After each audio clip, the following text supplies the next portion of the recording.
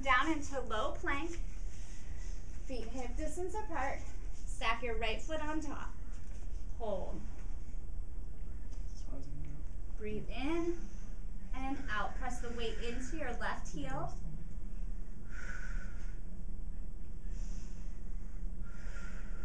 Excellent. Open your feet, switch legs.